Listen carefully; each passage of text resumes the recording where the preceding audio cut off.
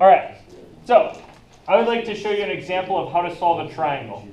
Given just information. So here is a triangle, which is number 20 and 8.2. Nice. This does not sound like a triangle.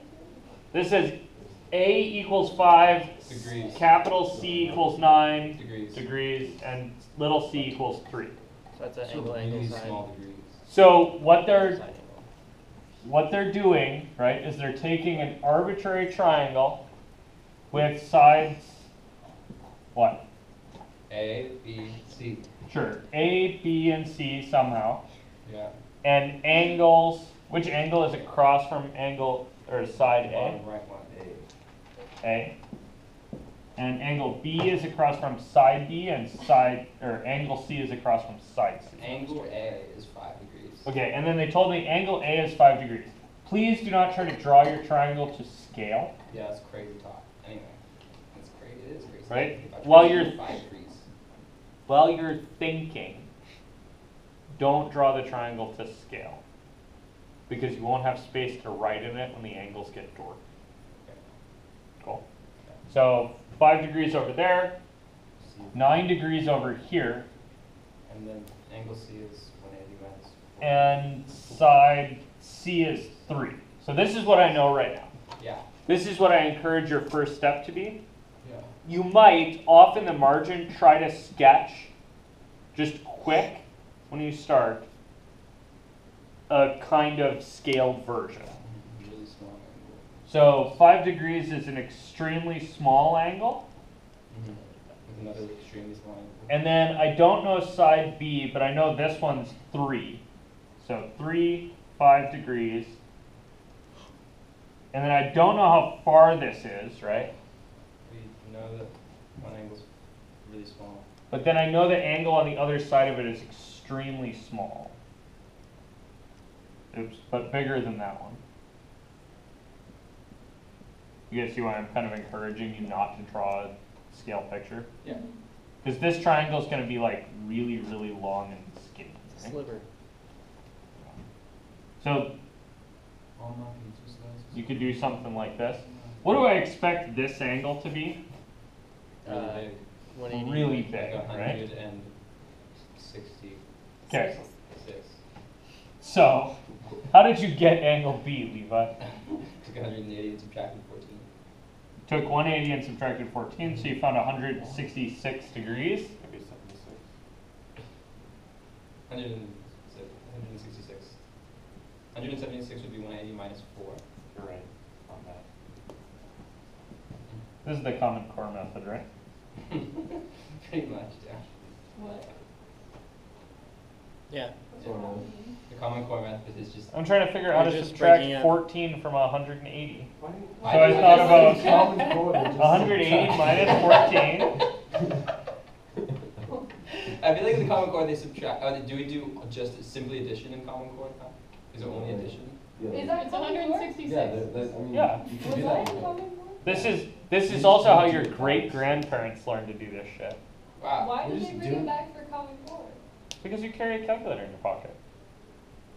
Oh, that's What? true. That's definitely accurate. You carry a calculator in your pocket, so I care less about your accuracy. I care more about your knowing when to do this. Yeah. Fair enough. So we teach you kind of funny methods to conceptualize, because then you know why to add. You're slower, right? Like if I teach you to add this way, it's slower. Right. Yeah. But you carry a calculator in your pocket. If you want to be fast, get the calculator out. Fair enough. Just subtract 10 and then minus 10. Sure. Or subtract 10 and then subtract 4 from Or I that. subtract 10, then Yeah. subtract 5, and then add 1. Sure. That's also reasonable. Is it reasonable? Yeah. Okay. Anyway. Yeah. Point is. That's how I really do it, Anyway. Point is. Yeah. Now what? I don't know. We have lost sign.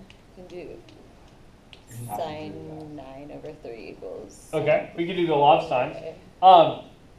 When you're doing these, be careful with the law of sines if one of the angles is near 90 degrees. Right? Because that's that there's a possibility that you're in that angle side case. Does that make sense? And it could be almost tangent. Right? There could be two triangles that are just very slightly different from each other. Okay. Right? Just basically be afraid when you have to take the sine inverse of something if you don't know where that's going to live. Like in this case, my angles are all well away from 90. So when I take the sine inverse of something, It's gonna be something. well, I'm not going to have to take a sine inverse here because I know all the sine, I know all the angles. But if I'm trying to find an angle with law of sines, I should be scared when I take the sine inverse. So the sine inverse of those would be something, a thing. Yeah, if at all possible, if you're looking for an angle, use the law of cosines instead of the law of sines. Okay. So, with here, yeah, write down the law of sines. So the law of sines says what? Which one do you want to find first? That's fine. Just use any sides. Let's find A. So I'm going to use the 3 that I know, right? So I'm going to use definitely 3 over sine of 9 degrees. It's finding obtuse. Is it true that you should first use the given values, not the ones you found? Just for accuracy? No. I probably would if I would, yeah, if I cared about the accuracy of the answer. If you're Okay. rounding stuff, yeah, it's better to use the more precise ones that you're given. I just Don't remember, throw things at each other. it's Come finding on. obtuse angle. At It's each obtuse side. I didn't do anything. That's true. Okay, that's a fair point. So- Ryan, I'm sorry. So then B over 166. B over Sine of 166. sine of 166. Don't forget the sine. Totally not. I just identified the identity variable. Okay, so in exact numbers, B is what? That, that's What? Sine 3. 166 Yes. is 3 over sine. In exact numbers, B is sine of 166, Times 3. Times 3 3. sine of 166 over sine of 9 degrees, Yeah. Yeah. right? Yeah. You may round this using a calculator, but please tell me when you do such Okay, when things. you put your calculator, try to find the exact answer. Okay. And then you round it to degrees. That's the exact answer. That's what I would like to see. How about A? What's A then? So are you like cross multiplying? You mentioned do that? I multiply both sides by sine of 166. Oh, okay. So on the other one here, I have 3 over sine of 9 is A over Sine of 5? sine of 5. Degrees. Not radians. And so I get A is 3 sine of 5 degrees over sine of 9 degrees. Okay. Question. Ballpark wise, how do you expect A and B to compare in size? A is going to be small. They're gonna be small, and B's gonna be very, very big. I feel like, yeah, probably A is going to be relatively close to 3, Yeah, sounds good. and Like double. B will be way bigger. Yeah, like double. Yeah, like probably pretty close to 3 plus whatever you get over there. Yeah, almost. A little You guys less see than that? Like it's 166 degrees, so it's pretty open, Yeah. right? So this, as a shortcut, is not very much shorter than the long walk.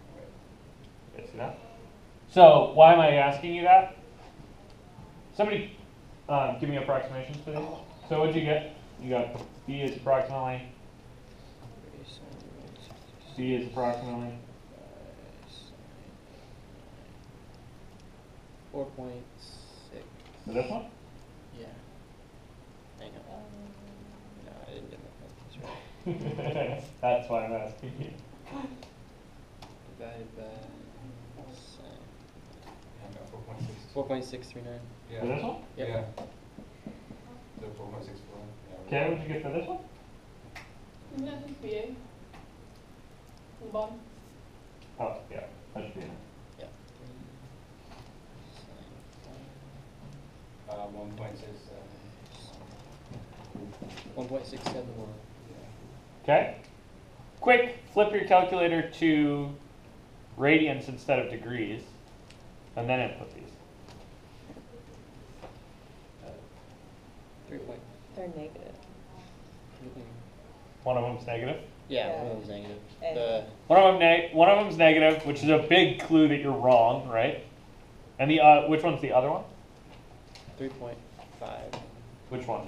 Uh, I'm reading things. the first one, Yeah, so this one's like 3.5 and this one's negative? Yeah. negative 6.9. Okay. So another possible error that you could make is what? Arithmetic. You forget the negative. Your calculator opens a parenthesis Oh, here you don't. and you forget to close it. No, yeah, I closed. Right? So if you know a way to ballpark these just a little bit, right? It doesn't have to be good. Like obviously I was wrong about this being basically 3. Right? But ballparking just a little bit gives you that check of like, okay, that's a reasonable number. I didn't make a calculator error. I'm in the right mode. Life is good. Cool? Alright. That's what I want you guys to have for solving triangle.